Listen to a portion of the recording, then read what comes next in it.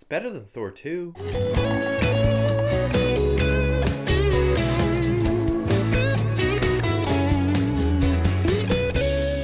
Hey guys, this is my review for Captain Marvel. Now, admittedly, I wasn't really keen on seeing this, and it's nothing to do with all that man-hating, woman-hating garbage that has been brought up ever since Brie Larson did that interview. She's completely justified in what she said. Everyone who is fucking taking a giant shit on the whole thing is just a goddamn whiner. The movie itself, honestly, it's a very meh movie, and it's nothing to do with any sort of agenda that's being pushed or anything of that sort. It's actually just kind of boring and by the numbers, at least for half of this film. I've never seen a film try so little for half the film and then try to be engaging, fun, and a little surprising for the other half. This film is a giant 50-50 sort of experience. One half, you're going to get everything that's from predictable to boring to straight up cliched to just not interesting to engaging, funny, visually cool, and honestly a little surprising. This reflects every single aspect of the film, including Brie Larson, who my one roommate basically had a perfect description of her as the first stoned Avenger. Brie Larson either is trying to make a character for half this film, or she doesn't seem to give a shit the other half.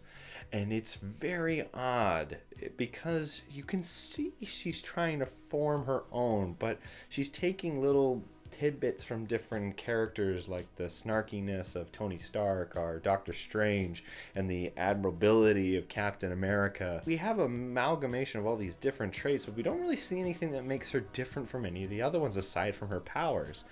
And I don't know. I just honestly, if this is the character who's going to be leading the Avengers after Endgame, I'm not exactly too psyched, to be honest. She has nothing that is in any means comparable to Tony Stark, so I'm very interested to see what they're going to do with her character. I really hope that they flesh her out and bring her into her own in Endgame. Jude Law's character, while be it predictable, is actually kind of a cool addition to this film.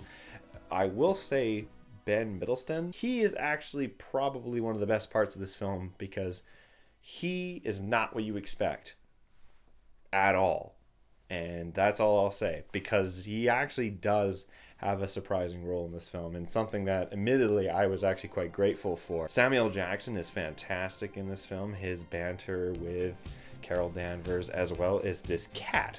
This cat is a show stealer in this film, to be honest. All the action in this film is not very engaging. Even the flight scenes start and they end before you even know it, and there's nothing really letting you breathe. They're not really bringing you into these moments or showing you them, but they're zipping past them as quickly as possible. Going to the fight scenes, the only one that I can say that was actually really well choreographed, really well shot, is the first one, which is a training session between Jude Law and Carol Danvers. No joke, that's the best one, because all the rest of them are shot like this, and it's really bad. I actually was impressed at this one point in the film where they're in Louisiana, they're out in this bayou, and all of a sudden the film just goes on goes up 10 levels in terms of cinematography.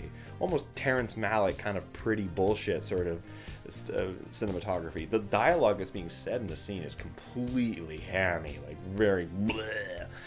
But otherwise I was just like, whoa, cinematographer's actually giving a shit here.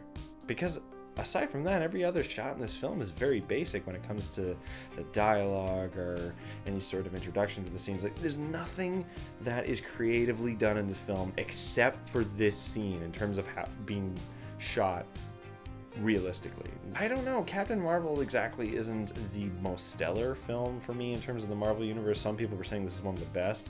It's definitely not. Other people were saying that it's one of the worst. It is also not that. It is literally in the freaking middle. But possibly towards the latter half, towards the lower half. I thought it was an okay film, but I'm definitely not going to go out of my way to ever watch this again.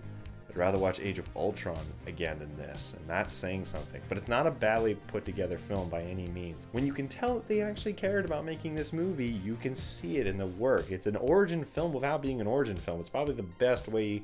Admittedly, the whole amnesia thing actually isn't really explained that well, and how it works doesn't really make sense, and there's a few things that if you actually thought about it for a few minutes, you could break this film a bit. But otherwise, it's not a very bad film. It's just not a very memorable film. It's still better than Thor 2. Anyways, guys, I'm going to give Captain Marvel a 4 out of 7. It's a quality film. It's just not something for me. Obviously, it's been pretty busy for other people, but just for me, it's an average film that doesn't have much to it, but it still is a competently made film. And it kind of actually, I'm gonna hate to say it, but it subverts expectations, but actually in a good way, unlike Last Jedi. Thanks for watching my review. If you liked it, leave a like, and if you're interested in more, maybe subscribe. Otherwise, see you guys next time. Thanks for watching the video. You're probably wondering who I am. My name is Nitz, and you might remember me from the animated cult classic TV show Undergrads.